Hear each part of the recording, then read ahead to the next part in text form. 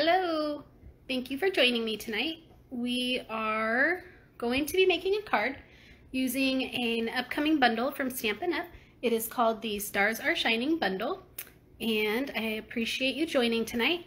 I'm going to flip the camera and get started on the card and show you what we'll be making. I'm still trying to figure out how to look at comments while I'm doing a video, so bear with me on that one. And hopefully after the first couple lives I do, I'll have that all figured out, and then we'll be able to have interactions while I'm doing this. So if you don't hear me saying hi to you or anything to that effect, it's because I'm still trying to figure out Instagram Live, but I want to share this card here tonight. All right, let me go ahead and flip the camera, and we will get started.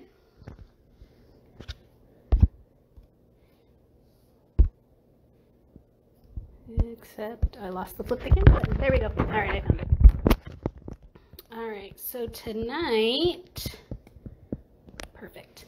I am going to be showing you this card. It's a very simple card. We're going to do some heat embossing here and heat embossing right here on our sentiment. And this is coming out of the Stars Are Shining set. And I will go ahead and show you that. The bundle includes this stamp set, and it's actually a punch bundle, which is great. Punch bundles are usually a very good value, and you can do a lot with them. These stars you can punch out with this punch.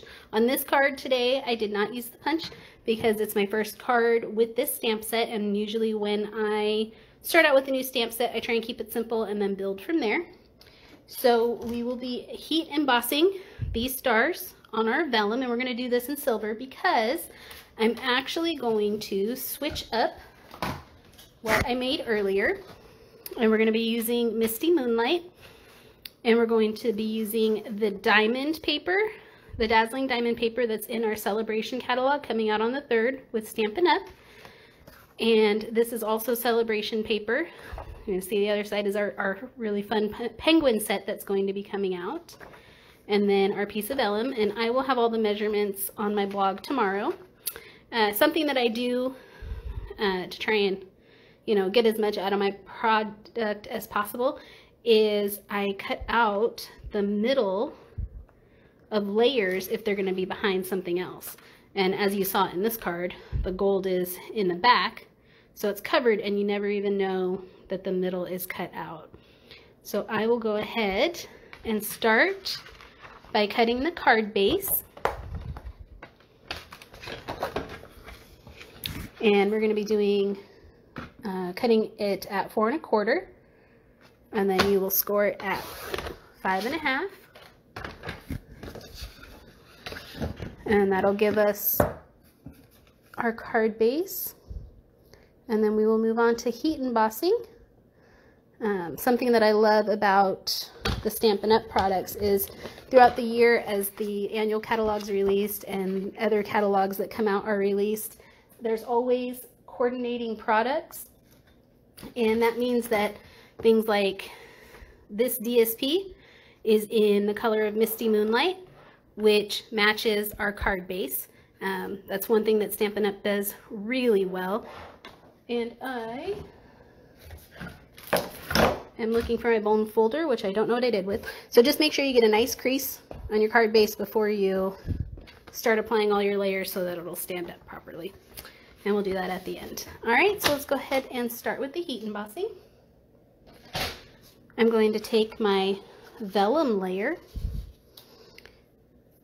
and then I have put my stamp block, or my stamp on a stamp block. This is a photopolymer stamp, and I love these because you can actually see through them, so you can see where you're stamping, and you can get that image exactly where you want it. And then you will need Versamark. This is a glue pad, and we're going to be stamping this one in silver. And an Emboss Buddy or any other tool you use to de-static things, that is what you'll be using. And if anyone's joined, I just want to say hello again. I'm still trying to figure out a few of these little things on Instagram Live, and I'm not sure how to see comments. So if anyone's here, thank you for stopping in. I appreciate it. Now, when you're stamping with photopolymer stamps, it's recommended to stamp on a Stampin' Pierce mat, a magazine, or something that has a little bit of give in it, because there's no cushion on the photopolymer stamp, so sometimes you don't get a super crisp image. And people find that if you use these mats, it has a little bounce in it, so you'll get a better image. All right. And I'm actually going to put this right here because I will be stamping off the edges, and I don't want to get the glue on my Stampin' Pierce mat. Now, I like to start when I'm doing this type of design in the middle so that I can gauge my edges right. Now, for this card, I just did one in the middle, and then I do another layer. You can do it like this. You can set your stamp down on it, whatever works for you. And then I'm actually going to stick a darker piece under. When you're stamping vellum, it can be a little bit hard to see. And then I'm just going to stamp it again right here. And then we'll stamp it again in the corner. And we'll go, I want to make sure I don't double up my same stamp image. I'll have it a little different. There we go. And I think I did exactly what I forgot to do. So we are going to flip this over because I was rushing. I talked about it and then I didn't use it. You want to use your de-static powder or brush or whatever you use. The silver that I'm going to be using is very fine, and when you use that silver, it can leave a residue on the paper, whatever you're heat embossing. So we're just going to stamp this one more time, and I can kind of see my images, so hopefully this will work out. And if it doesn't, it doesn't. I don't have two pieces over here. We'll see what it looks like. If it looks terrible, then we'll try again. There we go. Did exactly what I was trying not to do, which was stamp two by itself. All right, that's okay. I could grab another piece of vellum, but we'll just see what it looks like. If it doesn't work out, then we'll try again. All right. So then what you do is you take your powder, and again, we're going to use silver for this card because I think it'll pair really well with the blue. I'm going to cover up my Versamark. See how this works out. And as you can see, you should have a nice coating on your images. And if anyone's joined, hello. Let's see.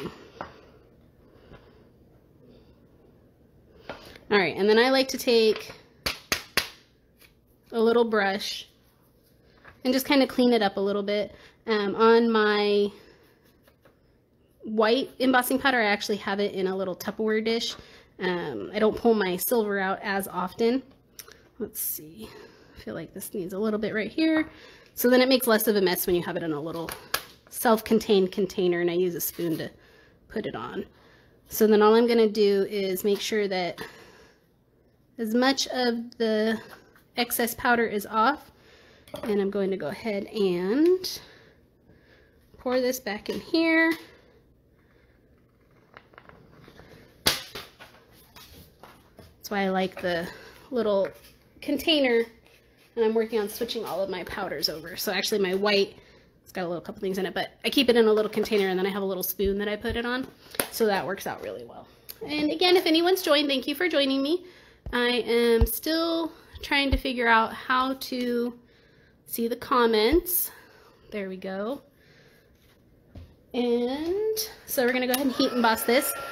Now you wanna make sure you heat both sides, the front and the back. That way, that's not gonna work. All right, yeah, you wanna make sure you heat the front and the back to keep the vellum from warping. I actually got silver heat embossed powder on the back where we had the glue, so I'm just gonna wipe that off real quick. There we go. So hopefully it won't show through too much. If you're just joining, I originally forgot to use my Emboss Buddy for the de-static powder when I first started stamping it, and then I needed to go back and do it, so I just flipped it over. So we are seeing if it's going to show through too much, because I did not have a second piece of vellum cut for a silly mistake like that. But that's okay. You can always fix it after.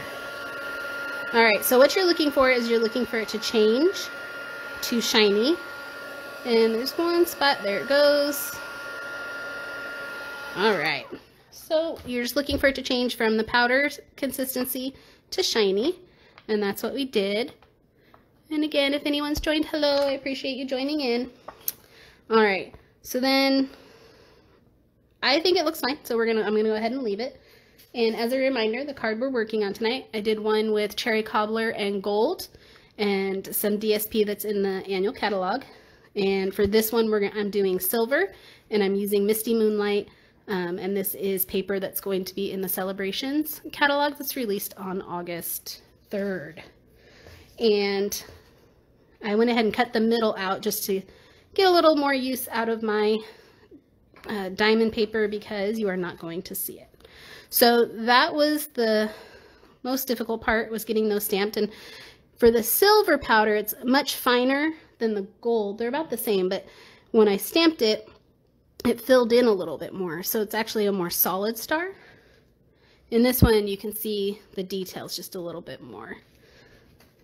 Hello, everybody that's joining. I'm still trying to figure out comments, so I appreciate you. If you are here, I won't be able to respond because I'm still trying to figure out how to do that on an Instagram Live. All right, so the next step, we're going to heat emboss our sentiment as well. So we're going to need our little piece of paper back. And I'm actually going to go ahead and do this in black. And this time I'm going to use my Emboss Buddy first. Use your static powder, static brush, whatever you have in your supply arsenal. And I'm going to be using the Twinkle Twinkle Christmas Star. It fits really well on this die from the Seasonal Labels dies. Let's see. Thank you, everyone. Thank you. All right, so we've got a few people here. It's wonderful to see people joining. My husband's kind of helping me out with comments tonight so I can figure that out. We're learning how to do Instagram Lives. I've done a few Facebook Lives, but I haven't really gone to Instagram Live. So definitely a learning process, and I'm very excited. So again, we're going to use our Versamark, and then I just put my sentiment on my clear block. I'm just going to line it up as best as possible. You can use a Stamparatus, whichever you prefer. I like my Stamparatus, but I had it on a clear block earlier. Sometimes I just grab whatever's closest. All right, that's not too bad.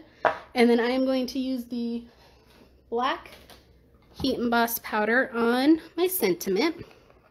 And this is Twinkle Twinkle Christmas Star. It's very pretty. All right. Thank you, Olga.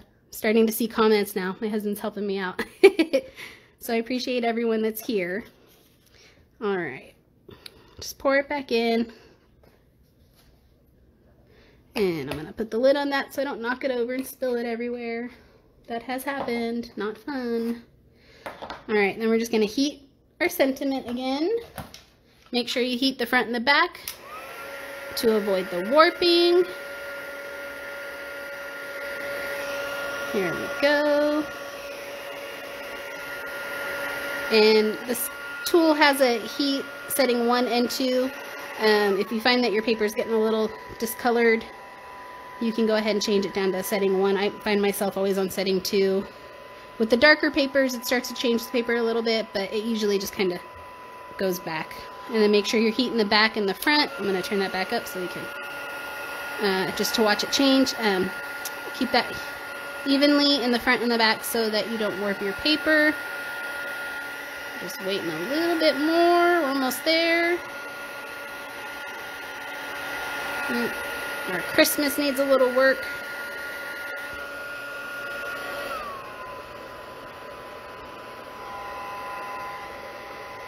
I thought about doing one of these ahead of time, but I decided I would do it while we're on. All right, looks good. Just making sure.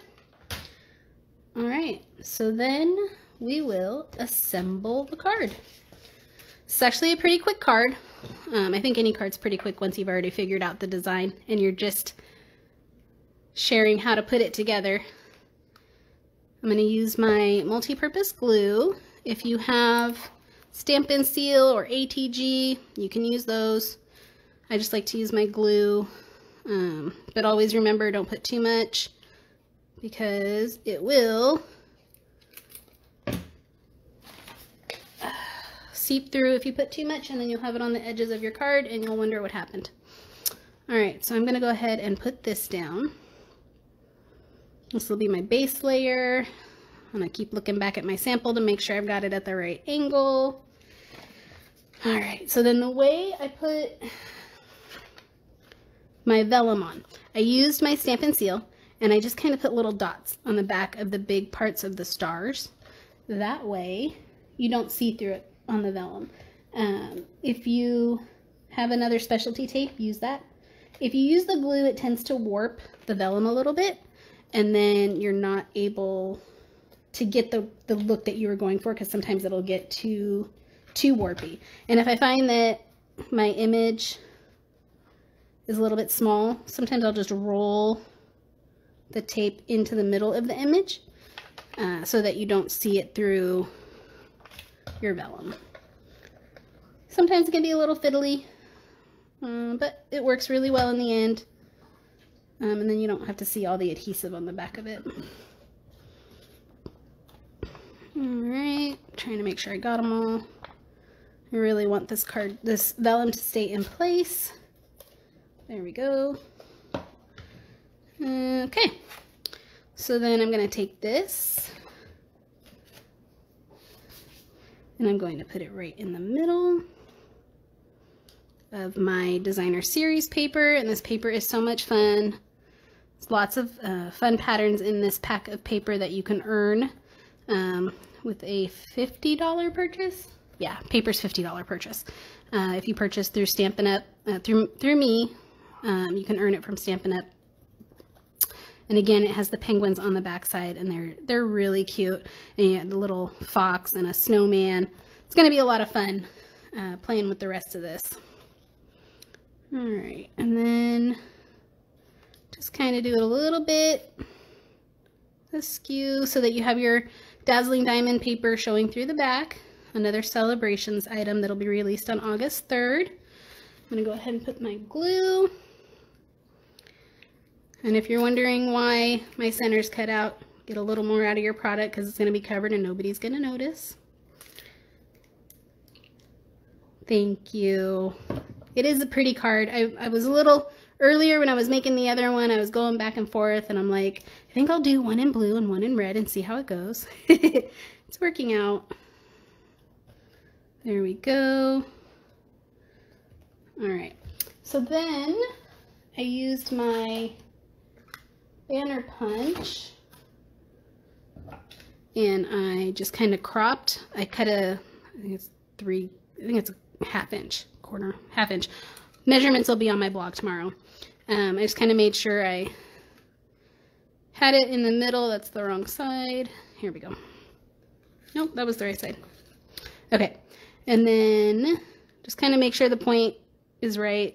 Sometimes I cut my paper a little small. It has different measurements here. Sometimes I cut mine a little bit small, and so I like to eyeball it and make sure it looks pretty even. And then you just use your punch. A lot of people can cut these tails with their scissors. I never managed to get equal portions, ever. So I like to use my punch. All right. I'm going to add some glue, some multi-purpose adhesive to the middle again. Thank you. All right, and then I'm just going to put this here. And we're going to use dimensionals and pop this up.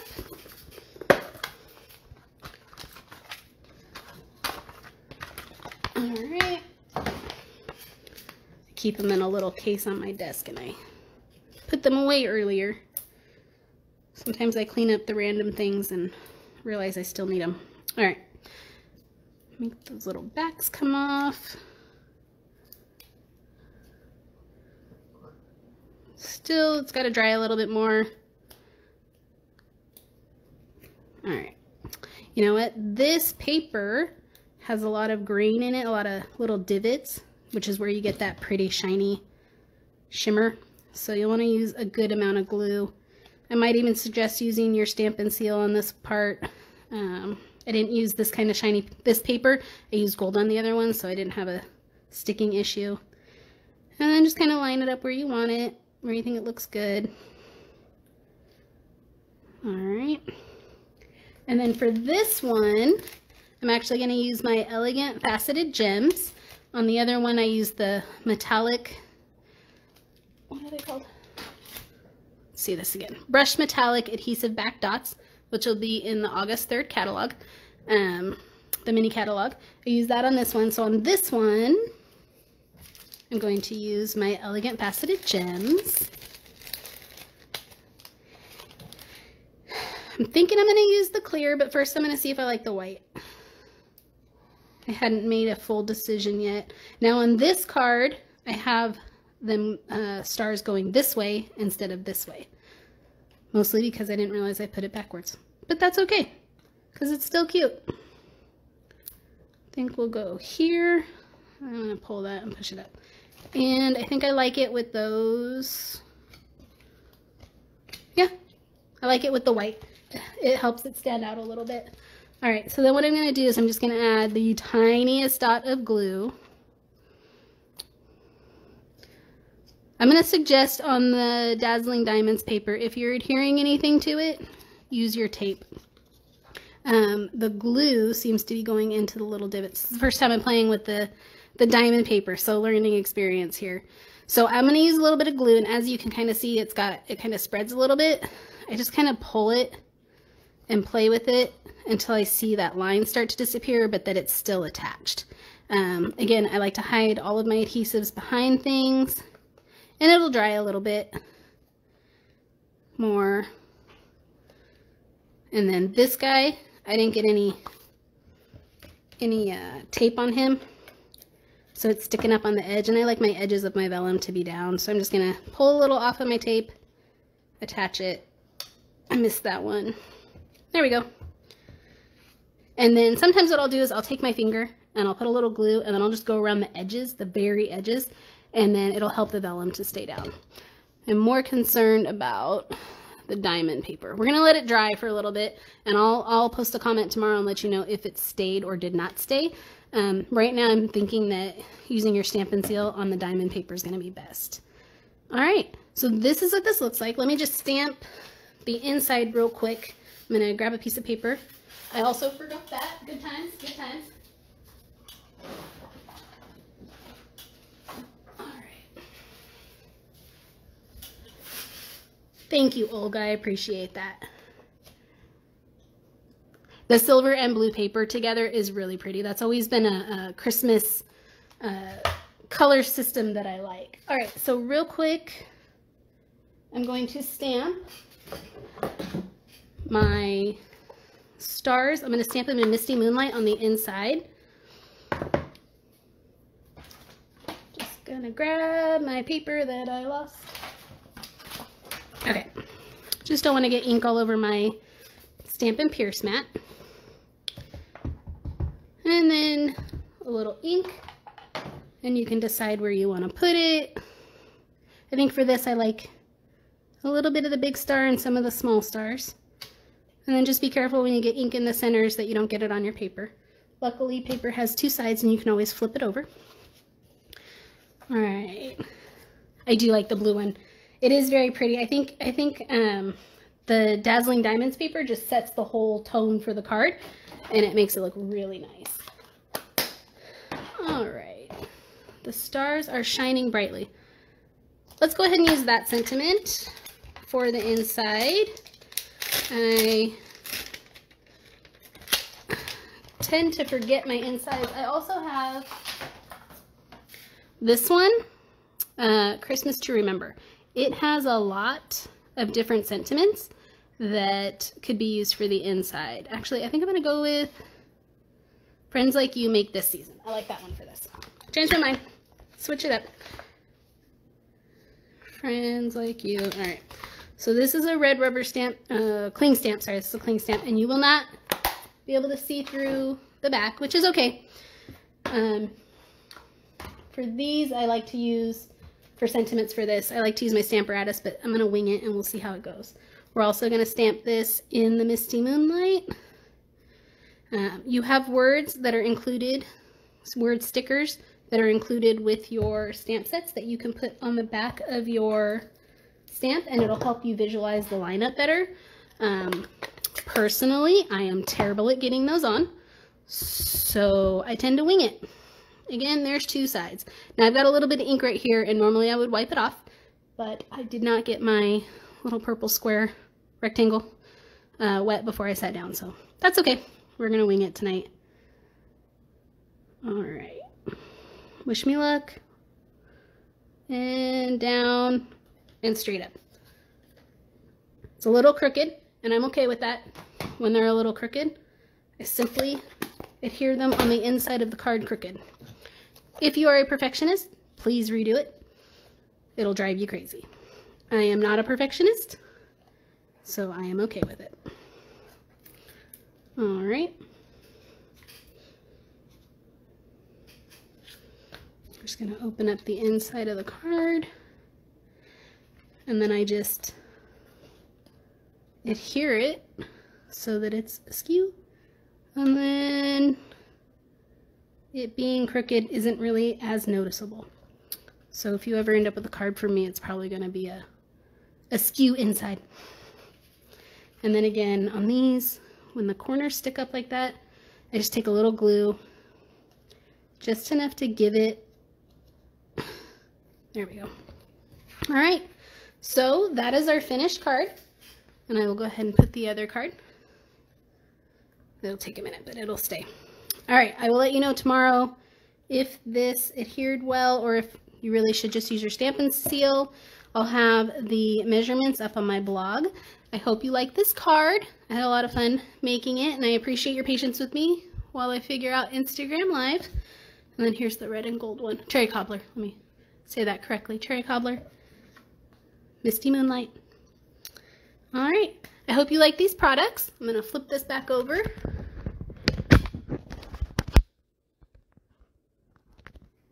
Perfect. Well, I would like to thank everybody who joined tonight. I really appreciate it. As I figure out Instagram Live more, I'll be popping on and off more. And I appreciate your time tonight. And all these products are Stampin' Up products. Great quality, and again, coordination through products and colors. If your DSP is blue, it's going to be Night and Navy, or it's going to be Misty Moonlight, and it's going to be perfect for anything you need to pair with it. You're going to have your card bases and your DSPs all going to match, and your projects are going to look fantastic. I hope you enjoyed this, and I will jump back on later this week with another live and another card. Check my blog tomorrow for measurements. Have a great night, guys. Thanks for joining.